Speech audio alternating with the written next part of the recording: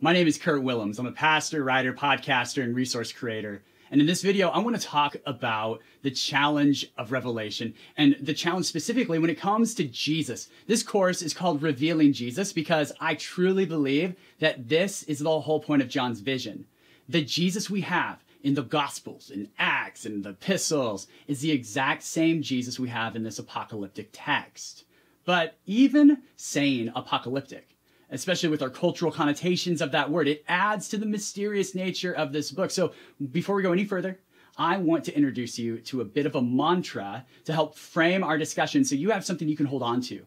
And it's this: the last book of the Bible is a revelation of Jesus to John for the church against the empire during the first century.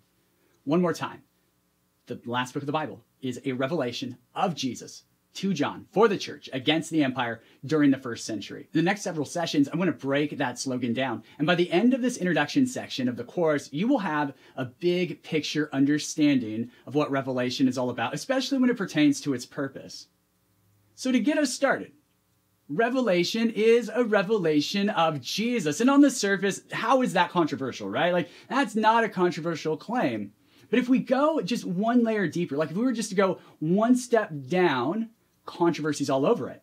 Many interpreters throughout the past few generations had a dilemma. Does Revelation reveal a different aspect of Jesus' character than the rest of the New Testament?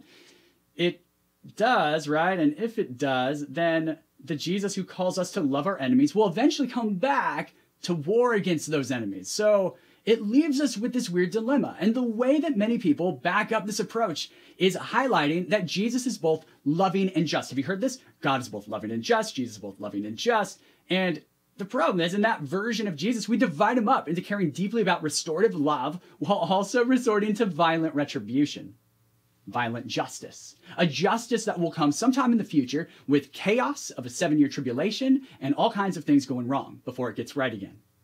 And, you know, I used to agree with this interpretation. If this is your posture, I don't disrespect you. I just want to challenge us. There's a lot of ways we could take this discussion, but the bottom line concern I want to highlight is this: how does Revelation and our interpretation of Revelation affect our picture of God? This will be a theme that comes up over and over again in this course. I'm not going to try and answer that completely in this session, but as we progress, my hope is that it will become more and more clear that how we read this book really does affect how we see God, and I think John wants us to see Jesus. So as a reminder, Jesus is mentioned in the first verse, the revelation of Jesus Christ. And everything that John's going to say must follow that pattern, revealing Jesus. You might notice that we get our English title, Revelation, from this verse. The Greek word, apocalypsis, literally means to uncover, unveil, or reveal something. It's pulling back the curtain of the cosmos to see what reality really is and that mystery being revealed to us. With such a mysterious tone, we might be tempted to say, so, okay, John, so you wrote the last book of the New Testament and has something to say that uncovers a mystery about Jesus. And so clearly he's showing us something about Jesus that the rest of the Bible doesn't. So it's a mystery that he's helping us see. No wonder Jesus seems so different. And then we justify that Jesus. And although this approach to the word apocalypse, our English equivalent to that ancient Greek term I mentioned, could be true on one level, taken to an extreme, we've seen Revelation wielded like a weapon, both spiritually and physically. So like spiritually, if this mystery about Jesus is that the world is headed for chaos and that Jesus will come back as a prize fighter or a warlord, then it distorts our picture of him from everywhere else in the scriptures. Physically, if this mystery is hyper-literalized, then it leads to the justification of war and violence and all kinds of things today. And on this note, we might remember there's this moment in Matthew 23 and Luke 19 where Jesus is headed to Jerusalem and he weeps over it because it missed his kingdom invitation and was headed towards destruction by the Romans. Jesus wept because some of his people were zealously convinced that fighting the Romans was the solution to their woes. Jesus' solution, however, is totally different. So with this in mind, with that kind of equivalent in mind, that parallel, what does the word apocalypse mean in Revelation specifically?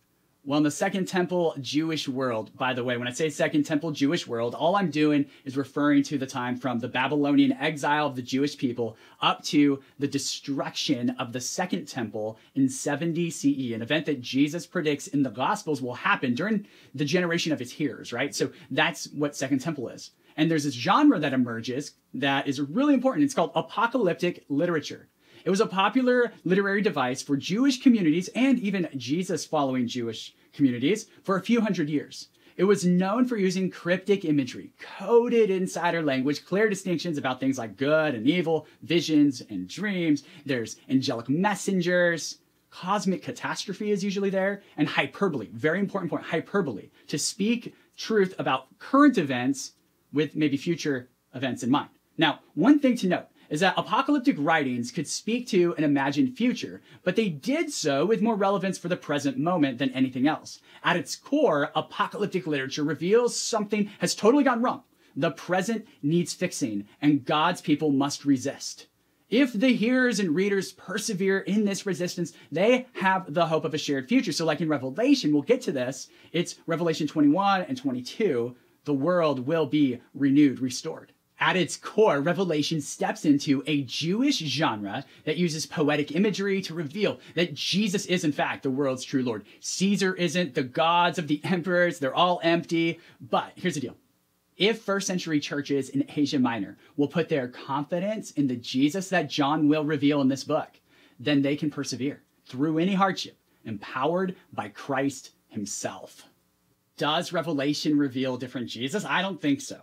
But this only works if we understand that the poetic nature of apocalyptic literature must be taken seriously. So to literalize every verse does an injustice to Revelation. It would be like asking Proverbs to be historical narrative, or even a wider example, right? Shakespeare to be a mathematics textbook.